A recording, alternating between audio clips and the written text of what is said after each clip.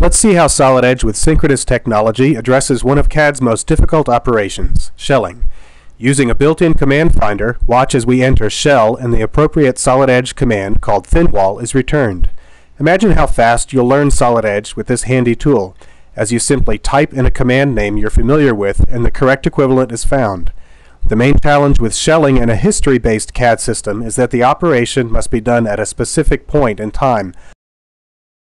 Also, shelling must be done early in the process so items like stiffening ribs can be added afterwards. This complicates creation as users must carefully plan how models are constructed. To make matters worse, a simple edit such as a thickness change forces a complete model rebuild. We'll add some stiffening ribs, starting with a sketch retrieved from a library. Because thinwall operations in Solid Edge are procedural, users have full edit control without model regeneration. As we taper the vertical face, notice how wall thicknesses and symmetry are preserved. These edits happen without regenerating the entire model, but in a history-based system, this simple change would force a costly rebuild on the entire shell and rib operations. Another key aspect of Solid Edge with Synchronous Technology is that features aren't dependent on each other. Watch as we edit the resulting face of the thinwall operation to change the part's shape. It doesn't matter what geometry or features are selected. Notice how we can choose a mounting hole and drag the model into shape using a handy grab-and-go handle. Imagine being able to move a mounting hole into the correct location and have the model follow that change. Another powerful capability of Solid Edge with Synchronous Technology is that you can add as many thinwall operations as needed. This capability eliminates the amount of pre-planning engineers need to invest in making flexible models that can accommodate last-minute additions and future changes. For example, the initial requirements didn't call for a mounting foot, so it wasn't added.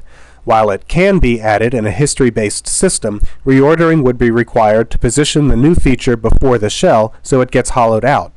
Because you can add additional thinwall operations in Solid Edge, users have total design flexibility by making adjustments along the way without having to worry about managing a complex sequence of steps. Thinwall operations are procedural, so you still have edit control without complete model regeneration. Watch as we change the wall thickness and the model instantly updates. Because of this technology, larger, more complicated models will also update with the same nearly instant speed. To further demonstrate this fast performance, let's make a change to the entire model. Since the part is just roughed in, we can modify the arm by moving one of the original mounting holes. As the edits are made in real time, see how the model stays symmetric and the wall thicknesses are maintained. While these are free drag changes, dimensions can also be added to control model size. Here, we will add a dimension to a resulting face of the thinwall operation. And because features are not dependent on each other, the dimension can change either the height of the mounting arm or modify the depth of the thinwall, which ultimately changes the arm height. We'll make one last edit to increase the overall height of the center section, and a quick grab and go shows the simplicity. The intent is to maintain the size of the upper face, and to preserve that notion, an option is available to do just that. Notice how the side faces rotate to accommodate the change. That completes the design of our new part, so let's see how it fits with the rest of the bike. While we made some interesting edits to the mounting arms to show edit speed and flexibility, let's move the mounting holes into position. Assembly level edits can be made by dragging part geometry to an exact location using key points of other components. Dimensions can also be added and used for precise control. Solid Edge with Synchronous Technology is the only system that has taken complexity out of complex part design.